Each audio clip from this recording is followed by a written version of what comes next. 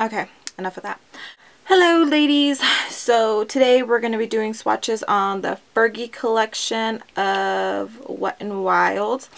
I only got 4 colors because these are only the ones that got my attention. So I already did swatches on the Wet n Wild with the lip stains. So if you want to check out that, I'll have that link down below. But for right now, we're going to be focusing on Fergie. Fergalicious. So let's see. I got Flawless and Global Fierceness, and then I got Throwing Shade, this one, purple violet one, that's like a purple one I mean, and then I got Epic, this is the purple violet one. So let's begin with the swatches. I'm going to be swatching them on my hand, and then I'm going to be putting them on my lips. So lips are clean, nothing on them, so yeah, let's go ahead and get it to it. This is Throwing Shade. This is it.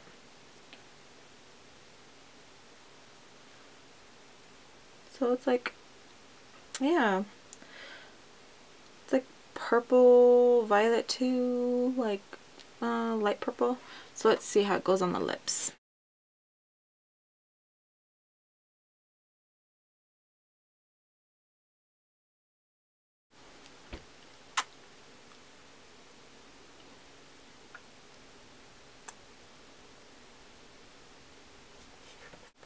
And I don't know, it feels kind of sticky, and when you like smack your lips together, it kind of like I don't know, it looks kind of blotchy. Like the color moves around a lot.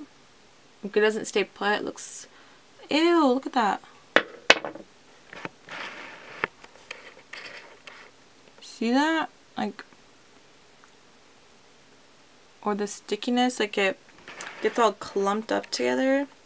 So kind of not excited about this now. That's kind of gross. Okay, so anyways, wow, my lips kind of look plump right now. Okay, so anyways, on to Epic. So let's see, Epic's like a little bit more yeah, I really don't like the formula on this one. Like, it's pretty thick and like clumpy and gross. Okay, so anyways, this is Epic. So again, this one is Epic. Okay, the next shade is Global Fierceness. This one's more creamier. It's not as thick as the purple ones, but there it is.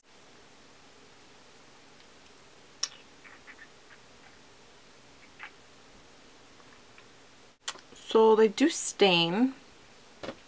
This one stained my lips pretty good. The Global Fierceness. So it is a stain. It kind of looks like my lips are bleeding. Ugh. But yeah, on to the last one. This one is Flawless.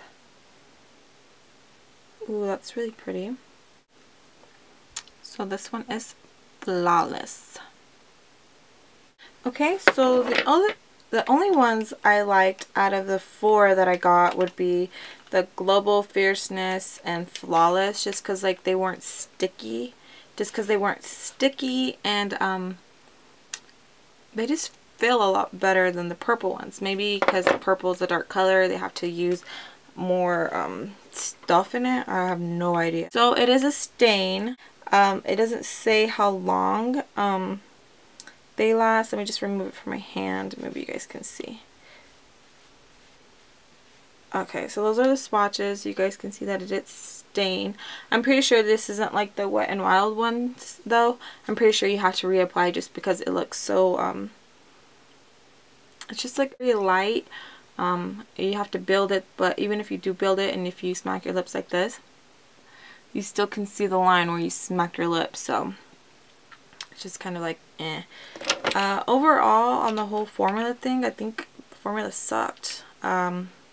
Maybe it's good to apply on a lipstick you already have that's matte or something, and you kind of just want to give it like a glossy look. I'm not sure. Maybe you're just a Fergie fan and you just want to have the collection. But yeah, it's not that bad. I would give it like a 6 out of 10. But yeah, tell me what you guys think. Have you guys tried it? Did you guys like it? Let me know your thoughts on it. So yeah, that's the Fergie lip gloss swatch.